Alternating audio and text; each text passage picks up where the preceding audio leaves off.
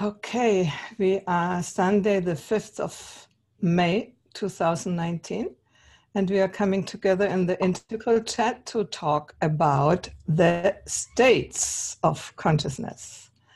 And I would say it was good, your idea, Ryan, to have 2.5 minutes of shares maximum. And can you take the time when we go around? Okay, good. And good. And I think we have a short introduction. It can be 2.5 minutes if you really want to, as a check-in. But I would say just a check-in general, and then we go into the topic. That's what I would prefer. Check-in normally, what I understand and check-in is that we say how we are, how we feel, what could maybe hinder us to be fully present at this event where we are together and things like that. It's more the personal attitude we have at the moment, and then afterwards we go into the topic, if you agree to do it like this. Okay. I can start. I'm quite okay today. I have done 7 or 8 bags with old clothes, and I will throw them all away and or give them to the Red Cross or something. So I'm beginning to declutter my surrounding and hope to go into a different future with that. So far with me.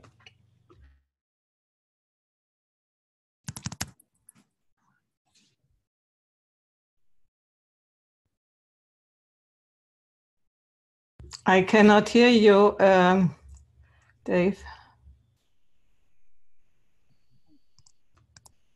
Can you hear him? Pretty soft, Devin. I can't hear him, so I put the earphones on. It's even worse. I'm gonna be moving around a little bit. I'll be back in a sec.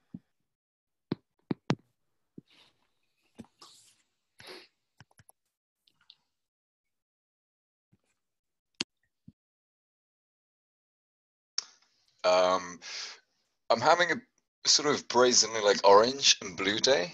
I was looking into like loads of sort of automation and sort of musing on that. Like I was kind of had this crazy idea that a lot of what I do for work I could potentially automate, like all the boring stuff, which is quite a sort of interesting combination with like Sunday's my sort of traditional sort of like Christian kind of Sunday.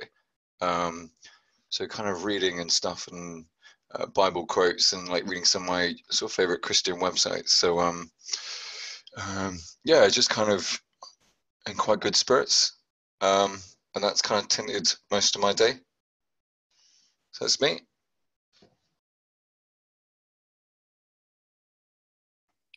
I can pop in. It's Tim, and I'm struggling with self-worth this morning. So I'm having a little bit of a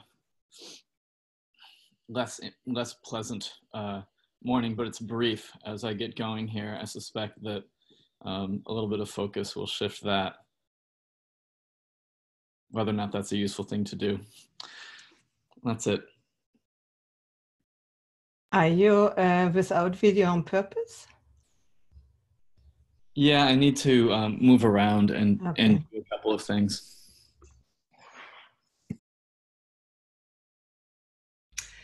Hi, I'm having an orange day. I'm rather scattered in too many directions, I'm going to be checking out at 10:15 because we've got a big thing happening at church and I've got to be out the door. But I will eagerly participate here. A lot of other things are coming together real fast in a good way.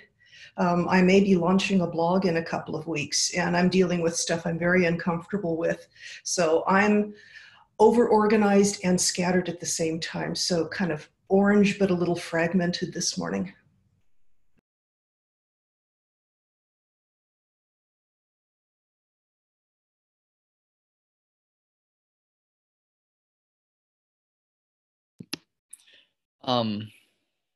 I'll just say that I'm really happy the last few days because my goat had a couple of babies, So I've been playing with the babies, and yeah, happy to be here.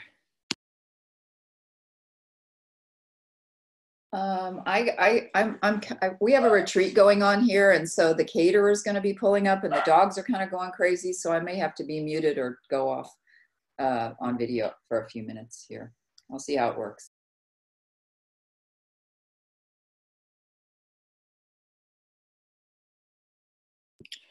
Devin, do you want to try your mic again? See how it is? No, we can't hear you at all. Maybe he can call in with the telephone. I have to find out how the number is. You start and I find out the number and then I put it in the chat, okay?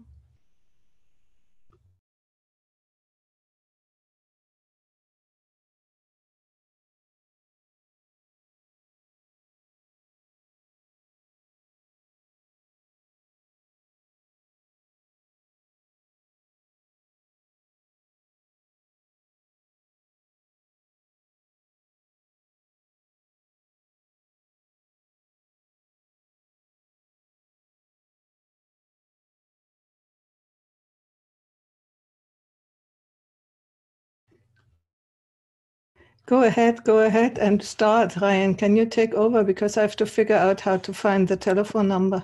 Oh, sorry, were you talking to me? Yeah. Well, I'll just hand this off to, I mean, we're supposed to talk about states today, and I guess that's something that that's the one element of integral theory that I have the least amount of understanding about.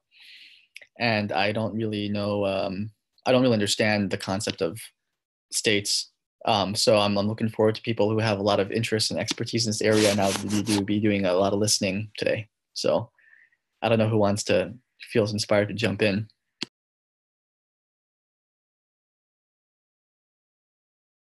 I think Ken Wilber has muddied the waters on this. In his recent book, What the Religion of Tomorrow, he made a valiant effort to pull the world's wisdom traditions together and synthesize what they all say and work them into his meta system. But it's pretty murky. And so it's kind of hard to know where to find footing to even begin. Anybody else want to jump in here? What ways do you find it murky? What creates the murkiness? Do you know? Actually, we had a really big, intense email exchange from our, the Monday Zoom chat with Charles Marxer. And he defined some ways, and it's in high-flown academic ease that I cannot reproduce off the top of my head. But do we have subtle bodies? Let me just jump in. Do we have subtle bodies? Is there any such thing? Is it a figment of everybody's imagination? And what Ken Wilber had to say about it was confusing rather than elucidating. How do we account for all these experiences the wisdom traditions talk about? Do we have astral bodies? Do we have subtle bodies? Are we conscious outside our physical bodies? How does this relate to people, psychic experiences? Aiming it back at Ken Wilber, what about these subtle states that he talks about, the psychic, the subtle, the causal, all of these experiences he talks about? How do these relate to the matter of, quote, subtle bodies? And how do we even make sense of it all? So I've had a fair amount of experience dealing with this. In my spiritual tradition that I've been a member of for 38 years, and I'm probably running out of time here, but I've had to not only teach it, but counsel people who came to me with questions. So I have a very solid a very solid mental map that fits well with Ken Wilber's. But this is not simple stuff, people. So I'll stop here.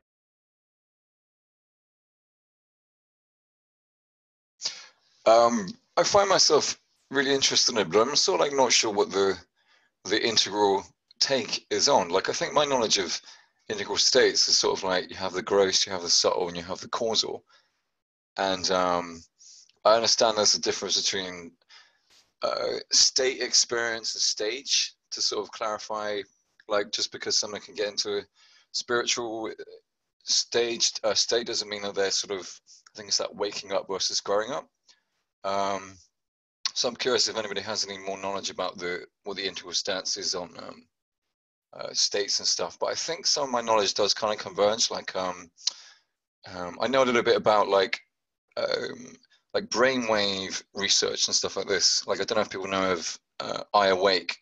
They do these kind of binaural beat kind of audio stuff to get into different states, and it's kind of interesting the way modern neuroscience has kind of mapped out a lot of these kinds of things, and they kind of converge a little bit onto some of the subtle and causal, but it's more vast than that. Like you have quite a lot of different states, and also like you could loosely say that, for example, delta is a causal state, but it's kind of it seems to be a little bit like the kind of spectrum of light, or the electromagnetic spectrum, where it kind of moves up, like quite nuanced. Like they have kind of the basic states, and then even they seem to almost like discover new ones, like the gamma state, which is a really fast one. That they say like Tibetan monks and things that meditate a lot on compassion get into, but also like top athletes, like kind of it being a hypersensual kind of thing. And then even one possibly even faster than that, epsilon, I think. And I'm kind of really interested in that, like as a sort of modality to develop, but I'm not sure how it relates to the integral theory of state experience. I'm aware of the time as well, and also there was another one that I heard of. I remember Ken talking to a coach, and she expanded the idea of states to beyond just spiritual experience, like emotional states, useful and negative, and in the therapy world and all this kind of stuff. So to me, it's a bit of a mess of like my understanding of what the integral take is on all this kind of thing. Yeah, thank you, Paul.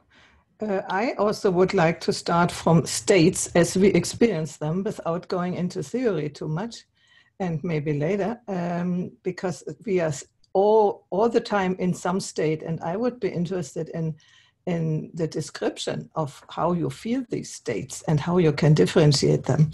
But I see that Devin is on the telephone. You could be at the same time also on video, so we can also see you. But if you prefer just listening or talking, that's fine too.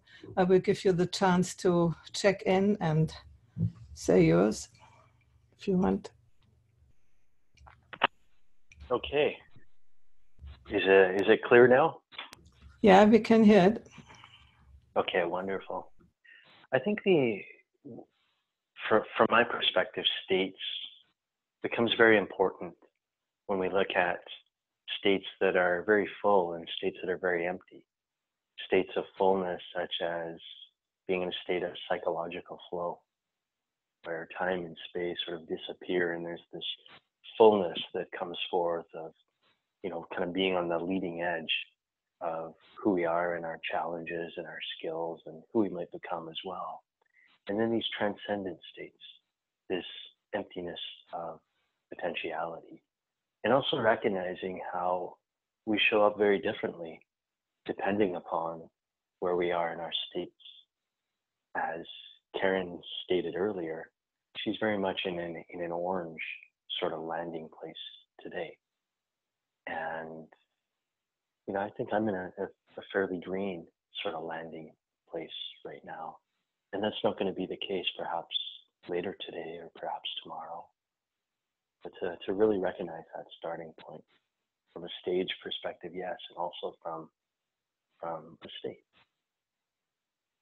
And I'll leave it at that for right now.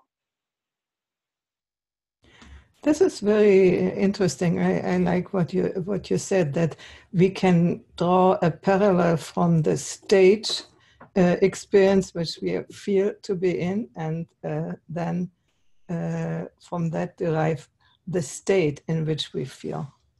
That's good.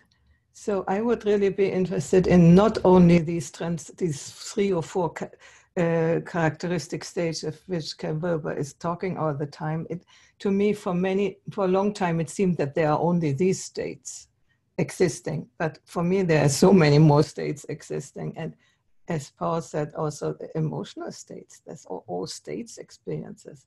And we, in integral theory, it's all connected to spirituality states, but that's not necessarily the case. I mean, it can be then that we are more, in beta, alpha, whatever, in certain experiences, and then this is like a meditative state, and this is like non-dual, I don't know what, but it's doesn't seem to me the fundament. The fundament is the experience of what state am I in. That's what I want to throw in and ask you to comment on that.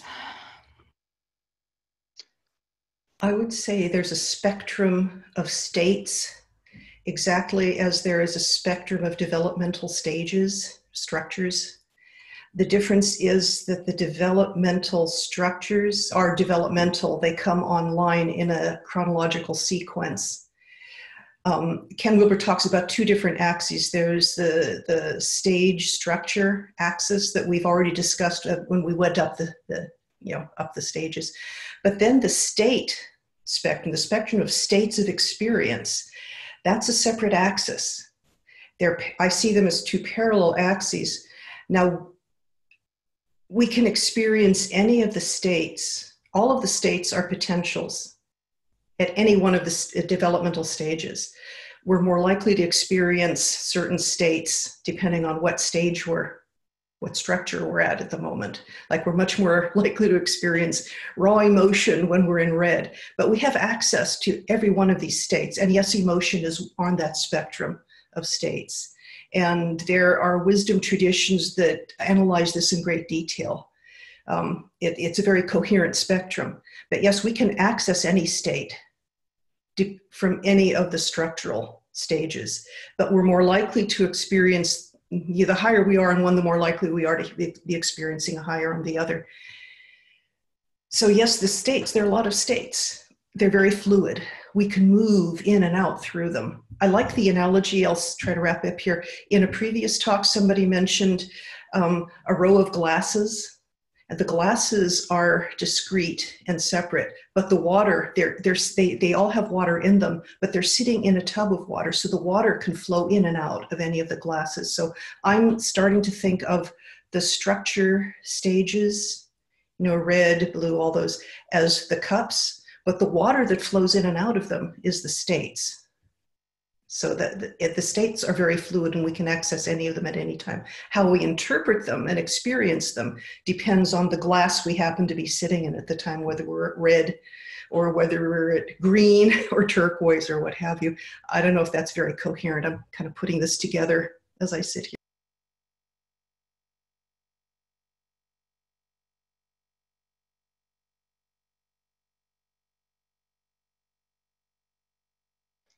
I was just thinking, for me, there's something that immediately comes into my thoughts when I think of states, and it sort of relates to the metaphor you just said, Karen, about like, I'm hearing like a container and then like flow. Because it seems like those two things really come out in state. It's kind of like states can be super useful if directed.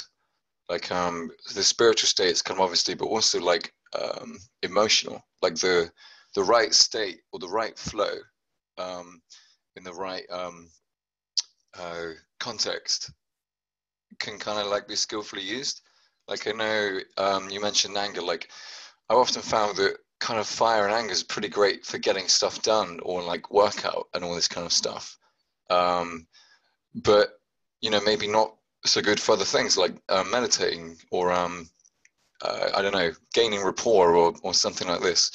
And for me, I think that that's the useless thing I find in talking about states is actually using them.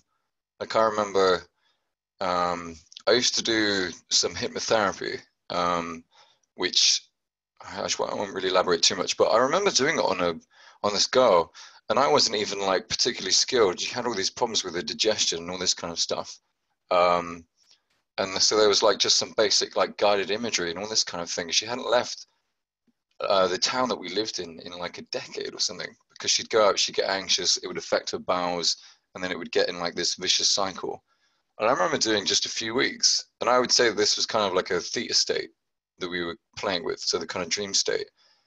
And then she went out, like, and she didn't even think about it. There was like this huge breakthrough. So I guess it just makes me think of the potential power of states when you actually know what you're doing, and are directing them. Yeah, Paul, and I think also states always have a huge power. If we can direct them, then we are fortunate. But I think mainly in our lives, we fall into them. That's my hypothesis. And when we learn the skills to use them, we can use them for good or for ill. We can use them malevolently or benevolently. And Ryan and I had a previous conversation about this. So that's yet another dimension. Yeah, it makes me wonder how much groups can influence states in others, you know, like group euphoria or group rage, or even group sort of sometimes whipping themselves into some maybe causal states by certain prompts that happen from outside individuals. I was in a group last night, was a very large council circle, and at first I was like, oh no, you know, because I kind of avoid those kind of things. But the way the woman set it up, it was kind of, she just kind of created this space. And then as it went around, I was like, wow, this is the best of green there ever is. People were expressing some totally beautiful, like, and then it just sort of built upon each other. And it was a really like a wonderful feeling in the group, you know, of just like, and it just made me have like much more uplifted state of mind myself, just to be in this circle. So.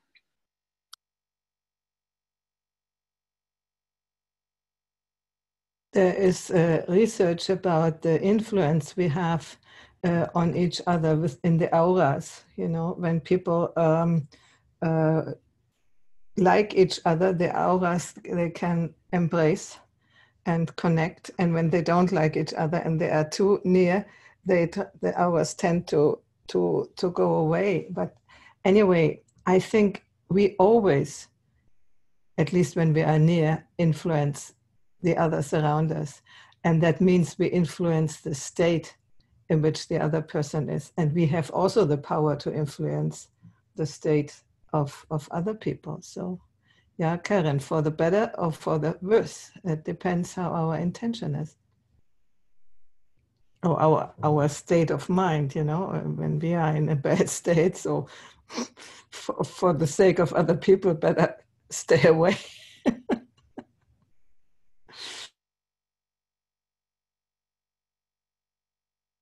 But even the negative states can be worked with. I mean, the way I approach is, we're talking specifically emotional energy now, because there's always that aspect to it, is it's all just energy. That's how I conceive of this. It's what we do with the energy. Even the so-called really negative emotions can, if they're contained and channeled appropriately, can be put to very powerful uses. It's all just like, it's all fuel in the fuel tank. It's do you crash the car, or do you make a delivery to somebody who needs it? So the emotions, even the hard, dense ones, sometimes we need to remove ourselves from situations, but that energy can always be put to a more skillful use, no matter how dark or negative it seems at the time. And this is talking specifically about emotional states now. Do you have an example for that out of your life, maybe? I'll think about that and get back to you. I also would love to hear about that, Karen, because I have to say this topic of conversation speaks very much to my mood this morning. And I'm hoping on an experiential level to hear more from folks about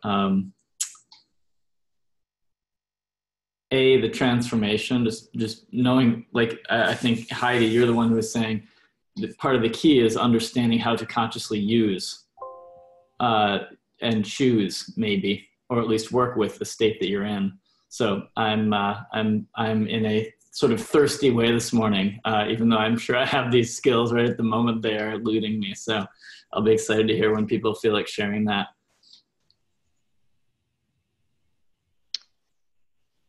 It made me think of, I think Devin was saying that he was feeling in green, because I can relate to my personal experience. Like, I used to go on these cycling platforms a lot because there was a lot of emotional stuff being thrown around. I don't know if this is unfair to green or just some of the people that I've been exposed to, but I think like hanging around with you guys, like really appreciating, in my own head, I think of it as a bit of like blend of like orange and green, but I have a certain distaste for sort of expressing emotion or being in a negative state that's to the point where there's no action behind it. There's some wallowing quality to it that doesn't feel very useful. And it sort of feels to me like more integral, that there's something about maybe using the emotions or using the state that feels more chosen or more deliberate than my experience of other people who are at green. But also, if I remember my own experience of green, like I've been in plenty of pretty negative states that I would actually sit in to the point that it was probably masochistic, because I think I was kind of signing up to the thought of like, you know, if you're dealing with this painful stuff, then you must be developing, you must be dealing with it. I think in hindsight, a lot of the time I really wasn't, and actually I was kind of expressing something in a way that wasn't healthy, or I needed to I don't know, direct it more, or maybe like it was too much of a state at the time. I could have done with another state, but anyway, I just seems to me like there's more ability to be interested and to run with states integral that kind of naturally seems to come out of green. It also seems that green is an era where states are particularly embraced. And also, if we look culturally at happiness, for example, derives from the word happen chance, this state that we happen to come into. And there's this feeling, there's this short-term permanent feeling that isn't necessarily earned, that we tend to kind of fleet into or pop into, that seems to be particularly prevalent at green and also reflective culturally as well. And I think it's really important that when we look culturally at who we might become, that there is an importance of also bringing forth stages, so that there is an enduring essence, an enduring place that holds these states. The last thing I'll mention here is that for a couple of years, I worked at essentially a spiritual college that was so incredibly focused on states, on Eastern-based states, without any recognition of Western psychological development. And there are great perils that came from that sort of kind of amplification of the one and the divorcing of the other. Amen.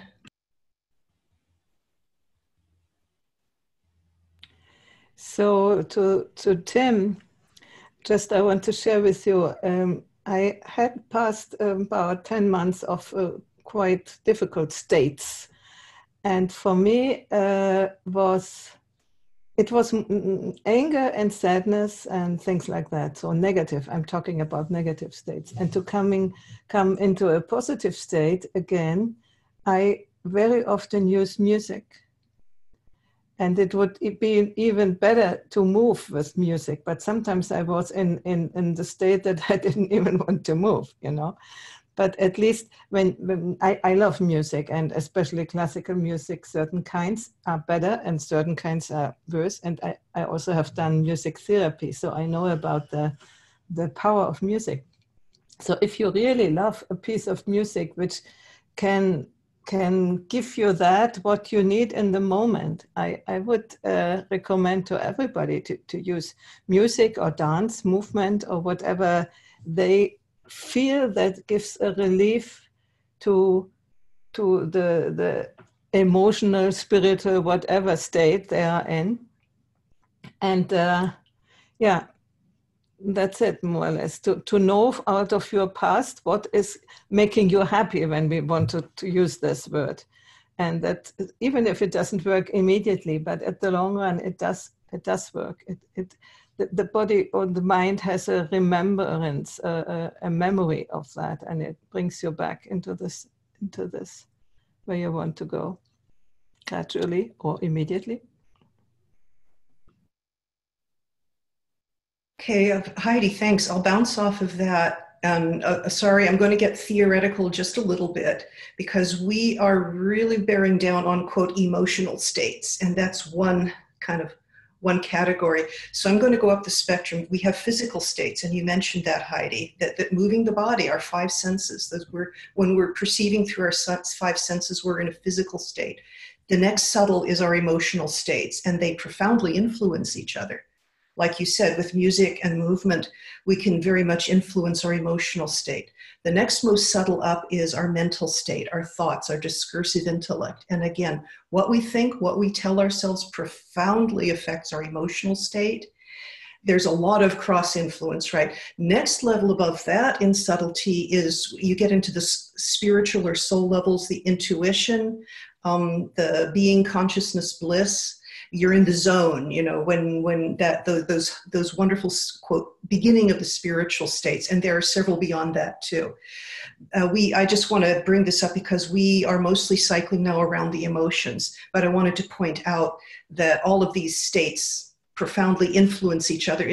They're all part of a larger organism. It's like we have an endocrine system and a circulatory system and a musculoskeletal system, and they're distinct, but they all are profoundly interconnected. So as we move through the states, I'm hearing, okay, this is emotional state, this is mental state, this is physical state, this is one of the more spiritual states. So that's how I'm translating what I'm hearing now.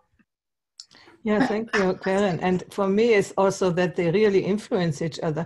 I have done once the dervish dance, always turning around, you get definitely in sort of a spiritual state. Or the people who do the sports, which are very dangerous, they often do it to get into a different, in a sort of a spiritual state, And so yeah. I think it's interconnected. Yeah, I don't think it's just a physical state. Like I've talked to a lot of people who do contact improv and that sort of thing, and they almost all say they get into a flow state. And the way they're talking about it, it's not just some physical, it actually sounds like a causal state to me, like a spiritual state of beyond, although I don't know who's going to determine that. Certainly that paper that I read on post-metaphysics was kind of describing that as a purple meme state, to be caught in that, but I don't know. How do we determine that? So I think that's interesting that people are saying, what, is this even real? Is there a difference between these so-called states of spiritual ecstasy and some kind of lower meme state or something? There's one thing as well I want to expand a little bit, because Karen, it felt like you expanded it out of emotional states, and I haven't thought about this that much, but it sort of occurs to me that states as well probably also occur in the other quadrants.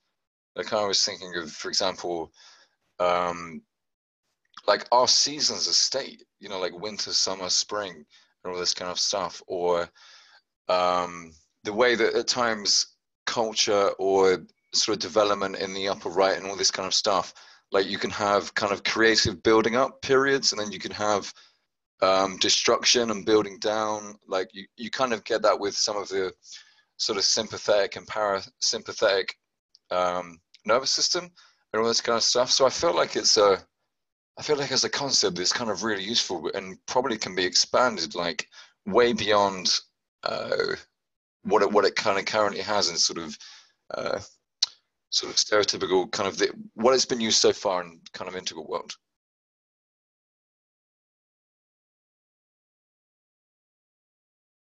I would say that the states have correlates in all four quadrants. States, as we're discussing them, I guess would be an upper left, that is my experience. I'm experiencing an emotion. I'm experiencing a train of thoughts in my head. I'm experiencing my body moving. I'm experiencing bliss or radiant forms. but these have correlates in the other 4 quadrants. For instance, our brain waves, if we're having emotions, our endocrine system is working and our blood pressure is changing and so on. Then we have the we space that Kate was talking about. We're influencing other people around us. And I'm not sure what the lower right, but so anyway, Paul, as I cognize this, the states, as we're talking about them, are an upper left quadrant. They're an experience, a subjective experience we're having, but then they have their correlates in the other 3 quadrants.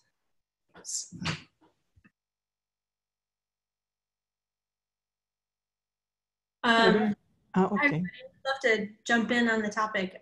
This is a topic that I have a lot of experience with. And so Paul, I love that you were mentioning the seasons. Ebb and flow and cycle are 2 of the most valuable things in my practice. And I experience the states in this moment through that concept of linearity versus ebb and flow and cycle, where the growth states are very linear. There's a lot of fluctuation and it's like cause and effect. And the subtle states, we start to experience the cycle of the seasons where they come around again. And that sense of like cycle and coming around, each one giving way to the other, helps us to recognize the substratum from which that subtlety of ebb and flow is happening within, and gives us a greater sense of stability that helps us transition into the causal state. And from there, then the non-dual also, which is a lot harder to talk about, but a little bit possible. I think it is possible to talk about it a little.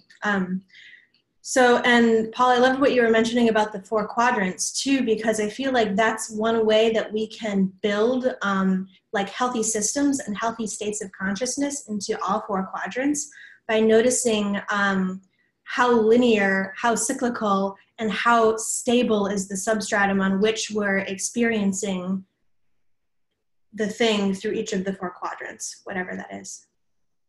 Thanks.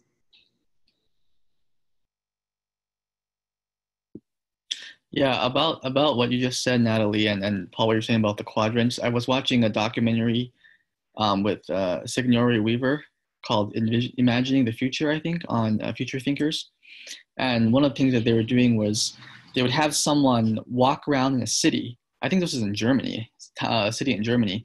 And the researchers put electrodes on the person's head, as a cap. And the urban planners, the city planners, were looking at the person walk around on a map that came up on the computer. And if the person felt anxiety or nervousness on a certain street, that part of the street would light up red. And if they were happy or feeling good feelings, that area of the street would light up like blue or like cool colors. So they were literally planning how to design the city to optimize well-being based on these upper right quadrant mapping of states. I thought that was just a really cool kind of integral-ish idea, and kind of like a future how people are going to plan cities is based on how people experience happiness. And then it's like, oh, you're walking down a certain street, maybe there's a lot of congestion, a lot of traffic, and it brings up a lot of anxiety and nervousness, and they would redesign that street and then have other people walk down it again with that cap and see if it changes color. So you can see how people's happiness is reflected, and then design a city to enhance that level of happiness. I think that is so cool, Ryan. Thanks for sharing that. I think it'd be really interesting also as a means of taking a look at how people from different demographics are experiencing the same thing. Wow, that's just neat. And if I'm president of the United States, every city and every town in the United States would be designed in that way. You got my vote. There was something about what Natalie was saying. I can't remember what you said, but it made me think. I think it was something about you saying maybe resilience or stability. It makes me think possibly of what I think is maybe the stage above integral or turquoise, whatever the hell it's called, where there's like, I sort of noticed over the years recently that I slowly seem to have this more of like a meta-awareness of things changing. Like I remember when I was very in green, there'd be a lot of anxiety about moods changing or seasons changing and all this kind of stuff. And I don't know, there seems something kind of obvious to me that seems to come out like when you have this big integral net to be able to grab stuff, that you can also kind of appreciate how vast change can happen. Like, for example, I don't know if this is integral or not, but it's like over the last few years, I've been really aware of how different summer is for me. Like, I work way harder. I'm a lot more extrovert and have a lot more energy and all this kind of stuff. And like, knowing the difference gives me a lot more stability rather than kind of battling what might be happening in the other quadrants. Like, actually being able to be like, okay, so the seasons are going to affect me, or whatever it happens to be, that's going to affect my state change. To actually like harness that instead of battling it is kind of quite exciting, and also seems to me pretty damn vast as well, the amount of things that can affect states from all the quadrants interacting with each other.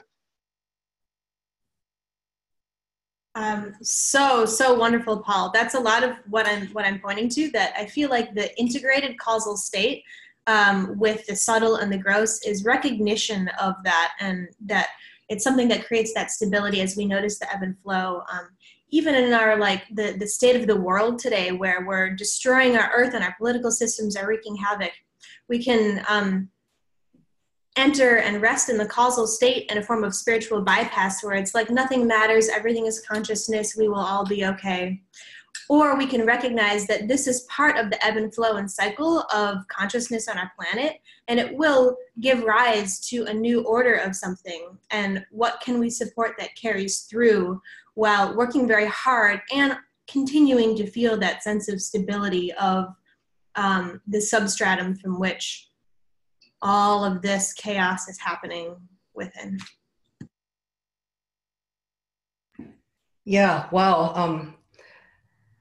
My concept of the causal state includes that appreciation that in this manifested world, everything ebbs and flows, and the transience, and people in the spiritual literature and all the wisdom traditions, this grasp at how transient it all is, and great anxiety comes up around that. But if you get through that, then you get into those wonderful Buddhist states the Buddhists talk about, where you directly experience the incredible preciousness of all that is. Every moment is shining, everything is shining. These are, to me, I kind of categorize them in the causal level of experience of state.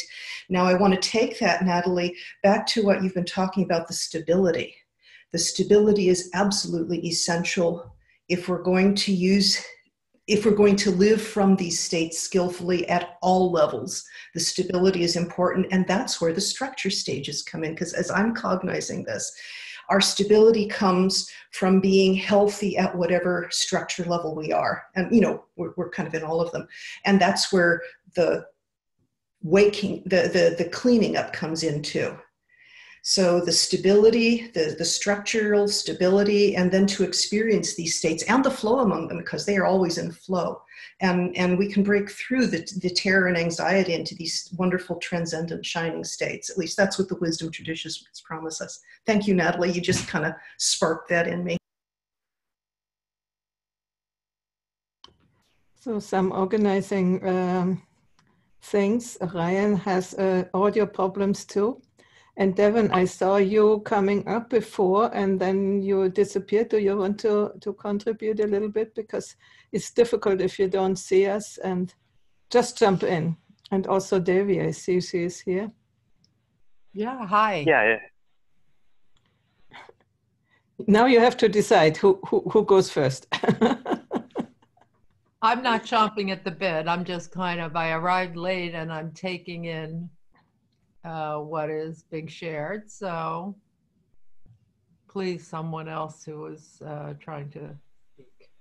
Okay, Devin.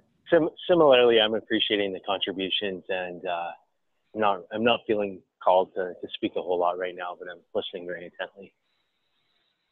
This is organizational. I just want to make sure that those of us who weren't here for the last couple of sessions know that we are trying to limit ourselves to no more than 2.5 minutes at a time. Just make sure everybody knows that. And does anyone mind restating kind of what the overarching theme of the discussion is this week? Yeah, it's about the states of consciousness, and we were talking about all the states we we are aware of. So emotional states and whatever physical states, spiritual states. And we were talking about how they are connected and also connected with the levels of development, with the quadrants and so on. Right. I did notice as I was listening to people sharing that there was not conscious confusion, but talking about stages like the color ladder in the integral or the spiral dynamics kind of integral, and states that they're like a mixing, which of course it is all mixed up, or I guess how I experience it differently than what people were sharing is embedded. Like at one point, for example, somebody was mentioning the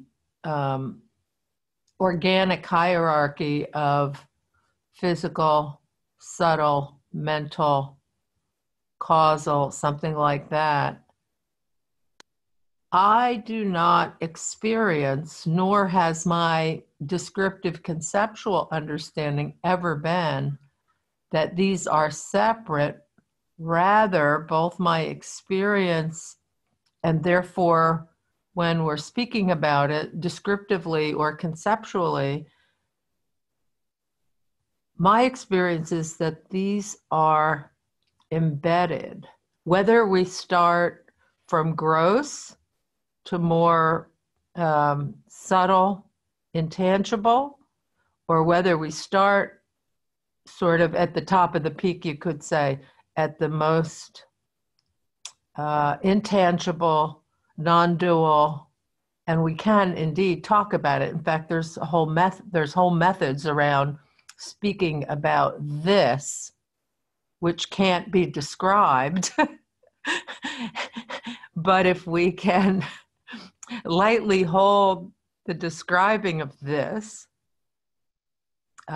space that we're sharing, so to speak, that we can actually can assist us in moving into the direct experience and perception of this, like space awareness sort of situation. So it, for me, if I guess if I were to pick a, if I had to pick a metaphor or symbol, something more solid, it's more like these Matryoshka dolls, right? That the physical is this outer, larger, grosser, and then there's subtle, energetic, and mental, conceptual, and causal, non-dual. That would just be the easy breakdown of four basic. But I don't see them as states. I see them as like in this doll that they're like all embedded and inseparable. And every one of those levels is connected and has aspects that are still there as the other levels. So I just wanted to share that because it's something really fundamental to my experience. And that's not at all what I was hearing people either understanding or sharing about their experience. Okay, thank you. Ryan, is your audio going on again? Yeah, I'm back. Thanks. Oh, okay, good.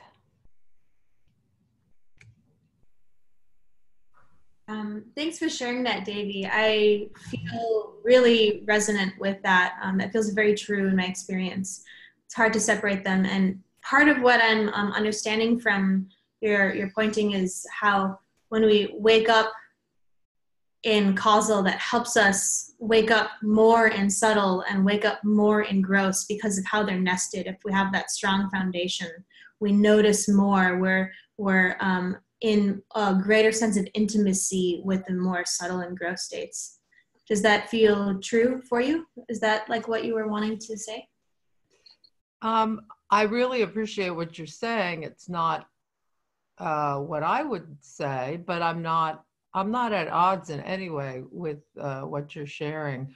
I think what does come up for me is just to additionally point out my experience is salad, not soup. So there's still all these distinctions happening. In fact, the distinctions are much more refined and distinguishable. It's not swill. It doesn't all just, disappear in this vast kind of infantile right? That would be a pre-trans fallacy to have this idea that a causal or non-dual state is amorphous. All these distinctions remain, and even some of them disappear, but they become more refined. And actually, life is lived in the distinctions, right? It's not this black and white binary dualistic view of world or experience. It's like the subtle shades, the nuances of gray become more and more nuanced and appreciated. I was just gonna say, like, I think part of it for me, it has this really strong throat chakra vibe, and I actually think of that in relation to what you're saying, Devi. Like, I think for me, there's something about the throat chakra that really opens up the nuance. And also, I was kind of having it in my experience, like listening to, like, when somebody else speaks with a certain sort of quality, I actually go into a different state based on how they're speaking. But also with the throat thing, I think on the one hand, there can be like a blurred sense of boundaries. Like, I was making this analogy about like the electromagnetic spectrum, that there's this kind of vibrational spectrum. Basically, you have the same thing in music. Like Heidi, you were talking about using music in order to get into states that you can have a distinction between like one note, like A and B. But then you can also have this vibrational contingency between them. That's like you can make like smaller and smaller gradations. And for me, I don't know, there's something about using the throat chakra in relation to states that seems really powerful. One, in like seeing what state you're in, being able to make more nuanced distinctions, and also in the sense of the analogy that it often seems like things with sound and harmony seem very fitting with states. That to me, it feels better to be in a coherent state where all the energies are building on top of each other, rather than where there's kind of a mess of states that are actually making for kind of a less powerful experience or kind of our expression. There's something about knowing what state you're in and harnessing it that makes it more coherent. Every time I think of states, I always go into these like sound-based metaphors. So yeah. Can you say more bluntly what you mean by throat checks? I'm getting what you're talking about from the context, but if you could just go back to like fundamentally what that is for you. So throat chakra. Oh, throat chakra with you. Okay. I was getting throat check. Okay. Great. Thank you for clarifying that. So I'm sorry that Jeremy said he couldn't come today and not even next Thursday.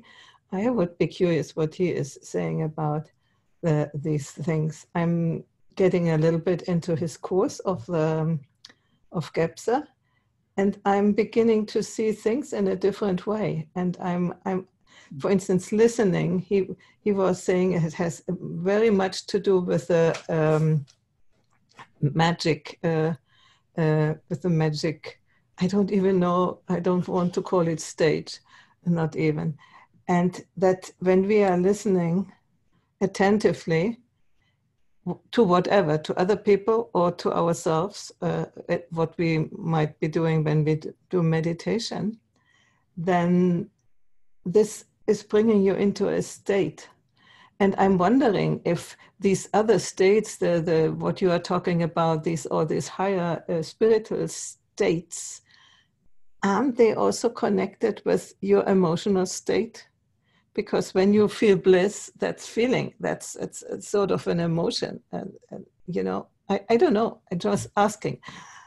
I do think I maybe have been there sometime, but I would never have called it that way. But I'm feeling a little bit wanting to instead of separating all these things, to collecting them a little bit more together, weaving them together.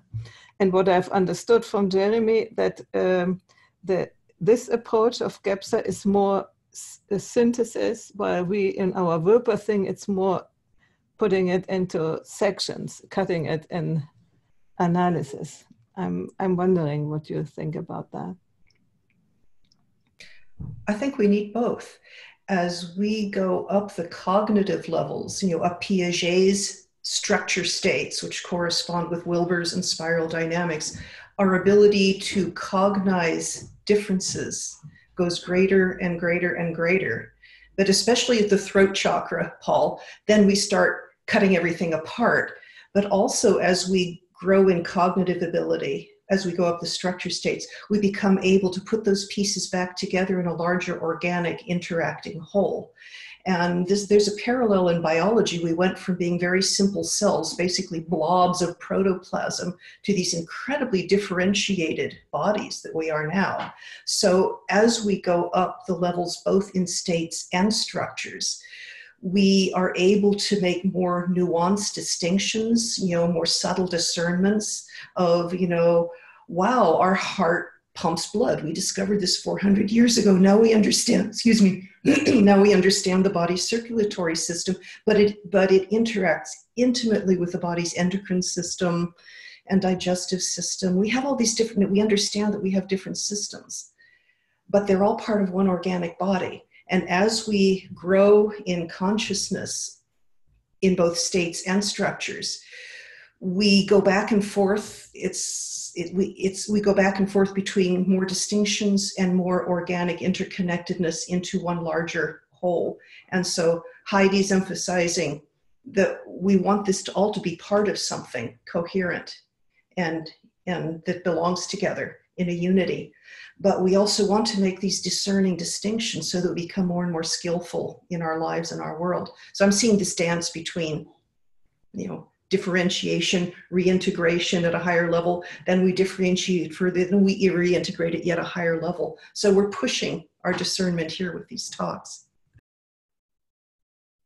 I love diagrams to explain some of this, and I don't have paper with me today, but I feel like if you imagine that this is our self state, and these are some of the distinctions in our lives that we can notice, as we learn greater distinctions, there's something outside of our current realm of experiencing space and time and self that we want to start to include. So then we have to increase our sense of space and time and self in order to include that part. And then there's more integration happening. So both distinction and both the depth of space, the depth of the experience of time are continually increasing and taking turns to include each other. What do you mean by distinction? What's an example? I'm asking what an example of distinction is. One example for me is experiencing emotion in the body, like Heidi was mentioning. I can notice like, oh, I'm feeling sad. And there can be more and more nuance to that. I can learn what it's like pointing to. And in kind of every direction? In every direction. So what it's pointing to cognitively, what it's pointing to in these other dimensions? Yeah, where it came from, the nature of it right now, the texture becomes a lot more clear and higher resolution. Where it's pointing me towards in the future. All of those distinctions become more refined. And similarly, like with culture and other experiences, you can imagine like going through the 4 quadrants. So I have a question, if we can hog the mic for another second, for me personally, sometimes I drown in the volume of possible directions to go.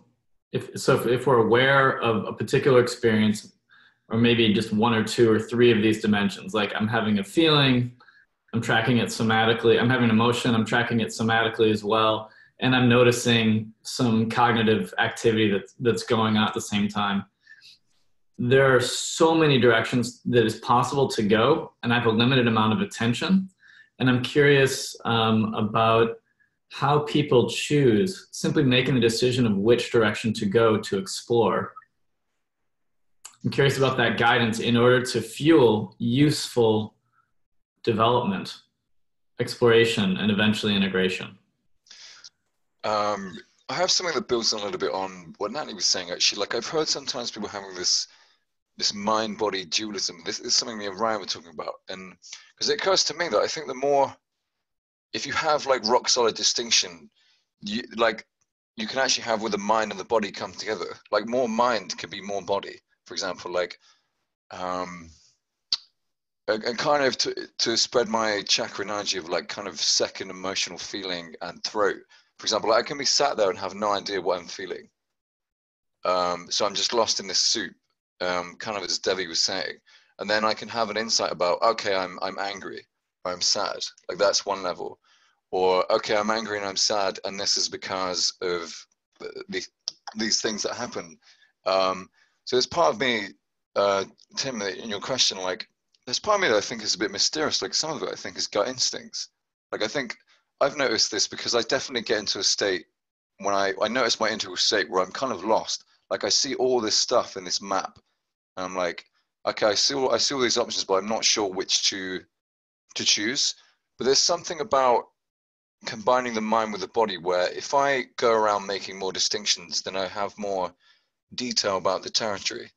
I can actually see more about the options I'm dealing with, and then sooner or later it starts to get more in my body, and it kind of becomes like obvious what to do. But I think it's both. I think it's both like a kind of embodiment and also like using your brain in order to find more about the options you're dealing with or the territory that you're interacting with.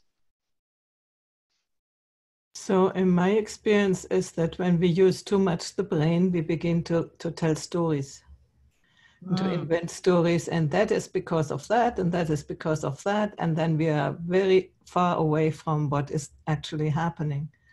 So in these situations, I try really to listen, to get concentrated on what is happening, and to listen and listen and listen if something comes up. And it's very easy to get distracted, at least in my experience. And something, from the outside world is immediately getting my attention. So always coming back and try to listen to what is emerging in me, what is happening in me, and to make sense in a non-story way, if possible, but just out of the body feeling, of the emotional feeling, of that sensing. It's more sensing into the whole situation than dividing it into categories. More Indeed, Go ahead. Indeed, it seems that this capacity and this capability to listen is integral and becomes more and more at the forefront as we grow up as well as wake up. And as we move from this gross discrimination into these subtle distinctions and then refining into discernment, through listening in that process, rather than talking, rather than looking out, rather than reading, but to writing and to reflecting and to listening to who we are, allowing what wants to emerge. And I think it's just, critical in deciphering and discerning one of two directions to go. The one direction being more and more into who we are, and the other direction being less and less into who we are. Yeah, thank you. That's wonderfully put. Okay, I'll bounce off of that. Thank you, Devin. The listening, yes, I ask myself, where does my energy want to go? And the listening is, yeah, that's probably listen inside. But I'll bounce off of that to answer the question Heidi put to me a while back, because it involves listening. Heidi, I think you asked me to give an example from my life of when I tried to use a hard, dark emotion to go someplace positive. Try to do this in real short. A friend of mine who's dying and doesn't have enough money for groceries and so on. And I'm trying, I'm determined not to abandon her in her need, but she can be manipulative, it's my judgment. But after spending some time with her recently, I came home and first it was physical. It's like, I want to eat a candy bar that has lots and lots of nuts. Well, I'm diabetic. And I had this urge for that candy bar. I could taste it, I could feel it. And so I listened. What's underneath this? Anger. And I didn't want to admit this. I was furious at this gal. No, I'm a compassionate being. No, I was furious. She was, and I had to listen to myself. And this was nonviolent. If I hadn't had some nonviolent communication, I couldn't have taken it down these levels. But okay, listen to myself. She was manipulating me to write her a check for $3,000 to go do something I don't think she needs when she doesn't even have money, when I'm buying her groceries, because she doesn't have money for groceries. But she refuses to admit, and she's in a lot of denial, and she wants to go for another wacko treatment. So I'm listening to my anger. I was angry. And so I sat with the anger. So what I did was I went to the gym and worked out. I've got this anger, and it's anger, and it has to, and so I released it through my body. I got a good workout, and then I could use my rudimentary NVC skills to go deeper and sit with it. And once I'd let the anger do something positive, like give me a good workout, and Paul said something about that earlier, then I could kind of sit with that and see what's driving her is terror. Then I had to go through my own process, my own stuff, and then I could see her terror. And then I could have compassion for her terror. I'm not going to write her that check for $3,000. I need that money for other things. I will continue to help her buy some groceries. But now I'm left, and with greater insight comes greater responsibility. Jung had a lot to say about this, but now I'm dancing with this. Pardon? It's about 2 minutes and 30. Thank you. So now I'm left with, how do I deal skillful with my friend? And that's subtle, nuanced, and not easy, but I'm not going to abandon her. Thank you. That was a good example. Yeah, how about that? Even when people are suffering and dying, they do boundary violations and blah, blah, blah, blah. So that's a great teaching example from real life. The question you asked him is a terrific one. I'm just appreciating that you brought it up. You didn't use the word navigation, but that's what I heard, is that you're asking people, how do you navigate? How does this not be just this sensory, conceptual, physical, emotional swill of manifold, seemingly infinite ideas and concepts and experiences? And what came up for me immediately was revisiting, well, how do I do that?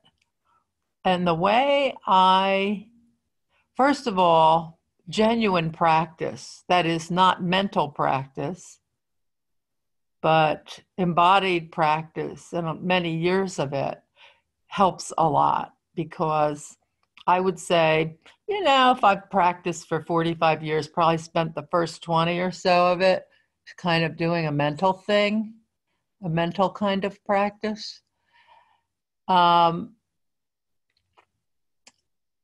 So anyway, my response is I experience it as a very organic integration of instinct and intuition.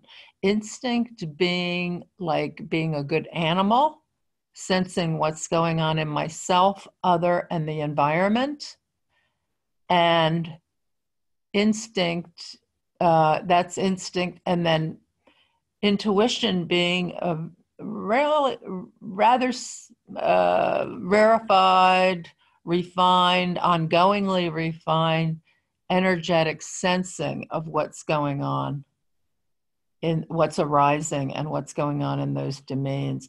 And that there's this natural marriage of those, of both instinct and intuition. And that's how I navigate. Thanks for sharing that. Oh, sorry. Go ahead, Natalie. You haven't spoken in a while. Go for it, Ryan. I'll just say that I appreciate the what you said, Davey, about the instinct and the intuition, and that's exactly what I feel when I do sports, or like boxing and martial arts. And I also think it's very bodily and very instinctive, but also very intuitive. And it incorporates a lot of listening and a lot of mental analytic thinking, where I'm playing chess and the other guy's playing checkers. And in boxing, they call it fight IQ, or like in sports, like basketball IQ. Mm-hmm. And to me, all those things come together. If you watch like Michael Jordan playing basketball, like you can see his instincts, but like he's highly, highly analytical mental. Like he's thinking every next step, and he's always one step ahead of the defender who's defending him. But to go back to your question, Tim, the first thing that came up for me was, wouldn't that depend on what context you're in, on how you would navigate something? So how you would navigate your interior, all these, where you put your attention to. Should I put on my emotions and work on my emotional intelligence? Should I look at my thoughts and do cognitive behavioral therapy on myself, right? I think that would depend on if you're in the meditation cushion, trying to work through something, if you're in a different context, like in the boxing ring, I probably wouldn't be putting my attention on my emotions. I'd be putting my attention on the other guy's fists, right? So maybe that's a follow-up question to you back. Could you explain a little bit more about like what context you're talking about? Yeah, Ryan, thank you for that question. I want to share an image that I had while you were talking, actually, which is that in every individual context, right, there's like in the boxing gym, maybe your coach says, hey, here's what I want you to work on first. You're going to walk up, you're going to work on your stance, or whatever your coach decides. It doesn't actually matter too much if they choose one of any 5 of the basic foundational things, but it's probably important that they do one of those 5 before they do one of the more advanced things that builds on them. And so I feel like it's a little bit like parenting. We start out and it's true that there could be tons of different subcultural activities for a child to engage in, but it's helpful for them to have structure. And I think what I'm struggling with a little bit is that at some point I think I sort of dropped out. This is sort of just a share about my own psychological development or behavioral development or whatever you want to say. But I think I've been aware of many, many, many different choices of directions to go, but I haven't felt that trust internally. Someone was saying about, instinct, or I think of it as like some people learn, I think of it as developmental trauma, where we are taught by our parents, it's not something we're born with. We're taught to sort of recognize our desire to expand or contract and how to meet that desire in particular contexts. Oh, this context is hunger. So I'm feeling uncomfortable, but I'm going to eat now because that will actually help meet that need. And then I'm going to digest because I've eaten enough. And so the impression I have from talking to people and to you about the context is you're asking what context, and I've been floating in this thing of like, well, what context should I be in? Does that make sense? Like it's really, really, really formless. So I think part of the challenge I've had is that I realize there's a zillion contexts. I could put myself in many of them. I don't know where to go in that way. So there's an indecision that happens. And so I've spent a lot of time, maybe to what Natalie shared earlier, not being distinctive, not just sticking my attention in one place, developing that. Okay, now I've got that down. Now I can go be in another place. But I was doing a little bit like very poorly formed here, and then here, and then here, and just sort of looping between maybe many places without actually getting traction anywhere. I know Natalie wanted to say something. She let me kind of interject here. But so I don't, maybe she can interject and maybe we can feed back into your question, Ryan. So hopefully that answers it a little bit. Excuse me, I have to walk out the door now. I apologize. I'm going to jump in here with a slight orthogonal to your point, but wherever we put our attention, we're putting our consciousness, and that takes us straight to the empty witness, very high beyond causal stage. So we're coming from a very high spiritual state when wherever we're putting our pure consciousness as a deliberate choice, that's the non-dual witness. So with that, I'm so sorry I have to leave. This is awesome. Thank you so much, everybody. Bye, Karen. Bye-bye.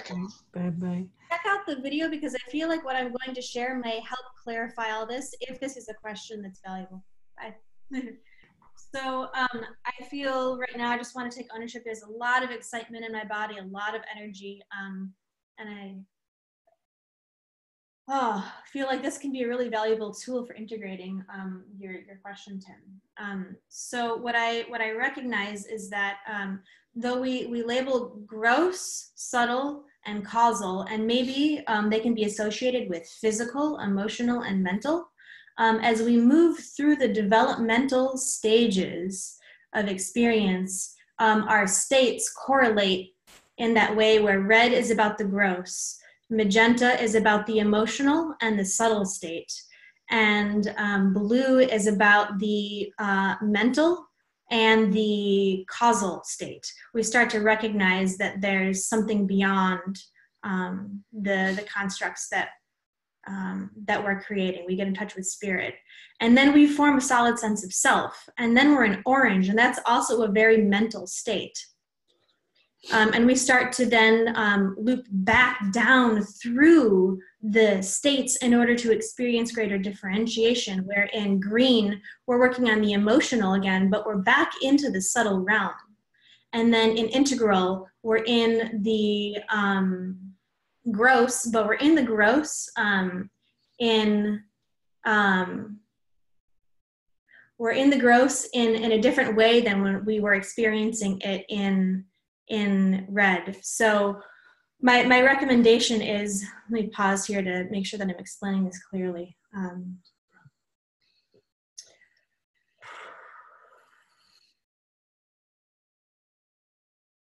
When it's hard for us to make a decision about the right path forward, to either broaden our state experience or to get more specific about our state experience.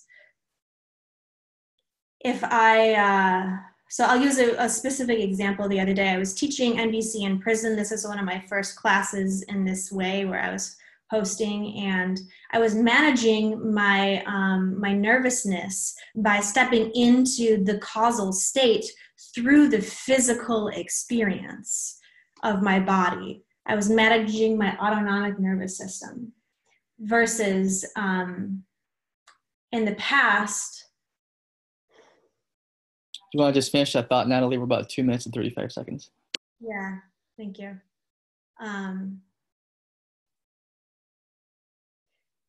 In the past, I was in more of a green stage, and so I would manage my nervousness by getting in touch with my emotions and naming them clearly. I was in the subtle realm of moving energies around in my body. I feel like I can say this a little bit more clearly. I'll practice a bit and come back to it. Thank you. I really like the distinction you said, Natalie, about basically broadening or shrinking it down. And I had this burning thing about your question, Tim, but I think like what you're describing is like really rock solid thing that is like comes out integral that's really difficult, or is just like seems to me like really part of the territory. Like I experience this kind of state all the time where it's kind of like seeing all of these options and not knowing what to do. And I kind of make a thing between what Natalie was talking about, a broadening or a shrinking.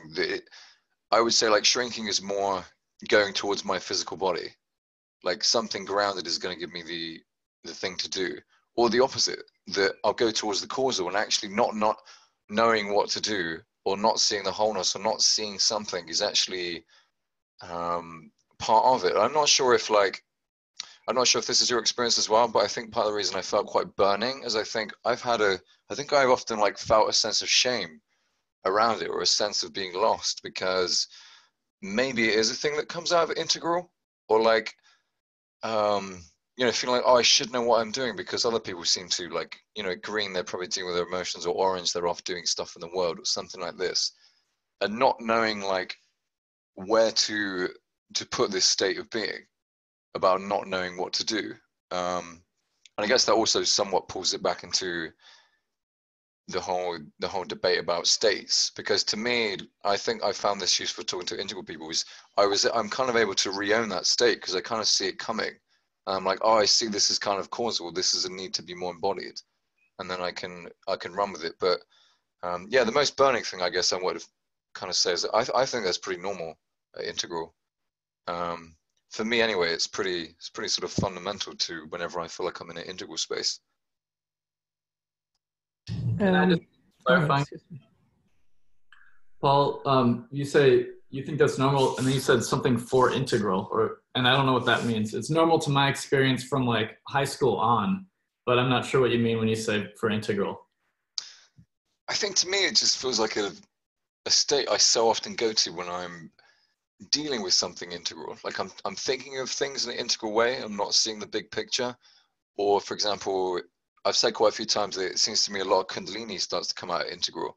And the opposite of that is also true. It's kind of like, I'm going to let go. I'm going to end up being empty to be able to hold that. And the thing that you were saying about like not even knowing the context, it's not even like, oh, I have these three options and I have to choose one of the three. To me, and this is what I heard in what you were saying, maybe you can correct me, but it's almost like there isn't even that. It's just like I see vast options and none of them come out as anything that I'm going to run with. So it just sounds like very causal to me. Like there's no roadmaps anywhere or something is my state experience of anyway. Tim, I want also to share with you that I feel that very familiar to me, what you have shared. And I think it has to do either with the character. We are coming into the, not character, the disposition with which we come into the world, maybe sort of karma, previous lives, whatever, I don't know. And I think, yeah, we might be ashamed of it, that we don't be in accordance to what is expected from us to make a career or to make whatever, you know, and fit into the normal way of being. But on the other hand, having this super passion and working like crazy to reach what you want to reach is good, but it's also a slavery. So I think we sort of have chosen a middle way, and I'm still trying to figure out what that is about. And what I normally do, in the past, I did decisions from my mind, you know, and I often found out that was not good, that I actually came into very bad places with that. So now I have learned to let it be and wait and listen what I said before, and then something will happen and will get me into a certain direction, and then I will do that, even if it has nothing to do with what I was doing so far. And I have changed my interests and deep interests and working on things several times in my life, and you know, I begin to accept that it is as it is. Amen. Yeah, Tim, it's, and everyone, it's really what you're describing. It's very familiar to me. I've had that experience repeatedly, different iterations of it, my entire life. You probably won't be overjoyed to hear that it actually kind of gets worse or more intense. And I don't mean this in a disparaging way or to dumb it down at all. It's really a form, I see it as a form of FOMO, like fear of missing out.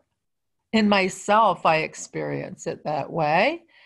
And one of the things I've found, paradoxically, through retreating and more solitude and more unscheduled time and less goal orientation and less being driven and more trusting that marriage of instinct and intuition, which I think probably naturally I have a lot of both. And I appreciate that not everyone, comes with that set, that they may have different, capacities.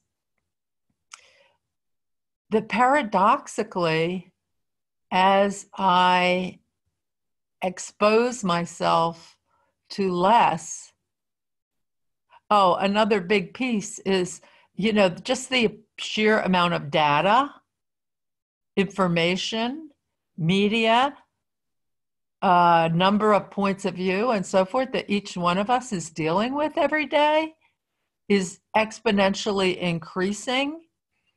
And by the way, at least my examination continually shows that like 90, I'm just picking a high number here, but 98, 99, maybe 99.9% of it is noise, not signal.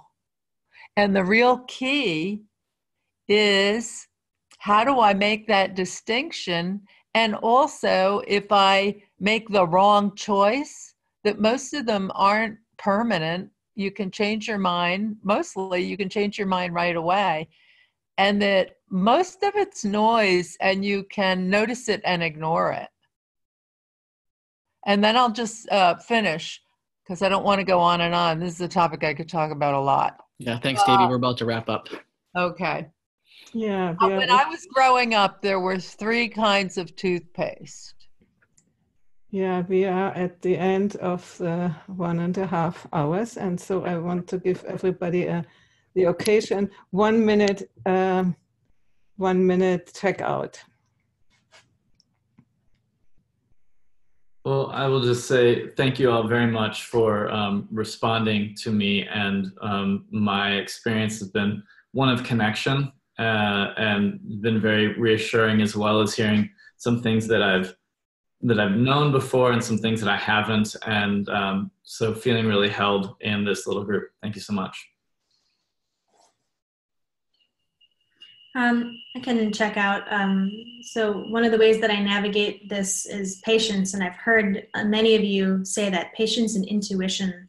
And so when there's a challenge up, I use the states to navigate it, to continue taking action and to hold that patience and that big picture spaciousness with my body and my mind and my emotions, and listening to the subtle directions that they're pointing to in each moment with that patience.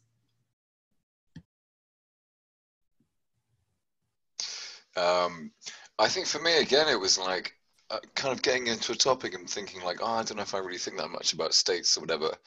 And then feeling really empowered now and kind of realizing how big a bigger subject it is, and kind of appreciating various shares that people brought in that I thought were really useful.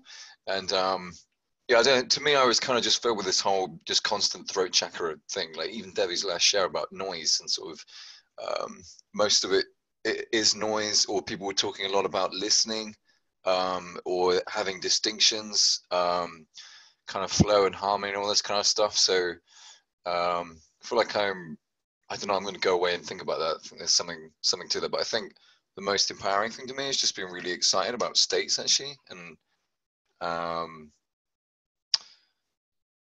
yeah, that's it.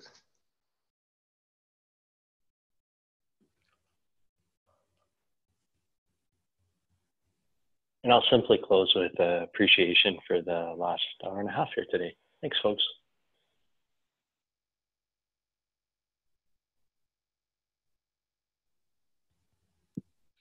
I'll just close by saying, Tim, I look forward to talking to you more about this later on.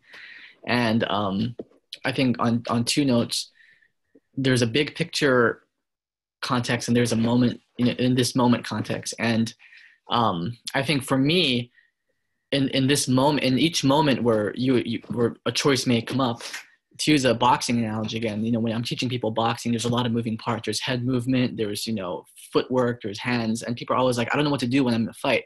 And after a while, it just kind of synthesizes. You just focus on one thing and it all just comes together somehow, some way. There's just one truth of the moment that you just tune into and laser in on, and somehow it works out. Big picture, I felt lost my entire life, and I just say that I've become at peace with it by just learning to be lost, and I'm not going to ever find my path. And that's when I was able to just find my path by not finding my path, if that makes sense. So thank you, everyone.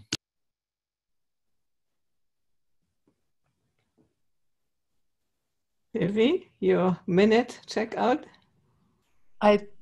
Hopefully the more we know, or the more we think we know, the more we know we don't know.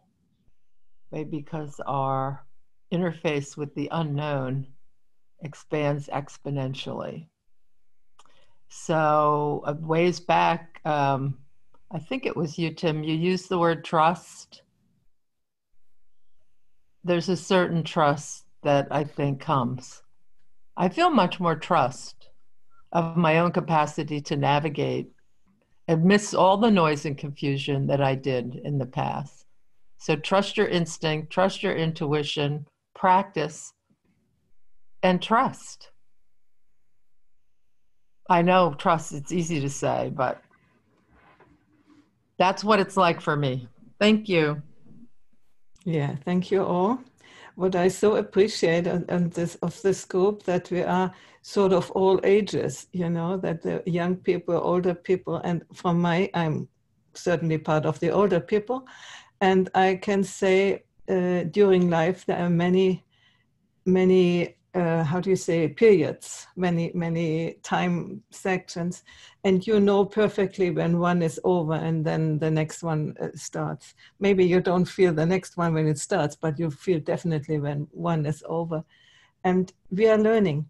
And the thing is, we need to not try to be perfect right away, if ever, and just live the life we have and use all our capacities to do something good in the sense meaningful for us, and as Jordan Peterson says, for our families, for our communities, and so on. And I think that's a good orientation towards life and acceptance. But that's what meditation seems also to want to teach, you know, to be in harmony with what is. And I thank you very much to be here. I have been here with us. And in this formation, we see again next Sunday, while on Thursday at an hour later, there will be some crossfire, I guess. Huh? Ryan, is there already a topic? Yeah, I'm going to email everyone and see how we should proceed with setting up the next one. It seems like some pretty juicy topics came out of the last one that I want to continue with that momentum. I'm not sure how we should proceed exactly with how that should be set up or how to frame the topic. So I would like everyone's input. So look forward to hearing from everyone. Perfect. And don't forget to go every now and then to the Damiano website. Also, he is not here because he is immersed in work, but the forum there is there, and I think we should use it a little bit more to interconnect between us also in the during the other days where we don't meet. Okay. So thank you and see you next time. Bye-bye. Thank you, everyone. Thank you. Lots of love to you. Yeah. Aloha. Bye. Uh-huh.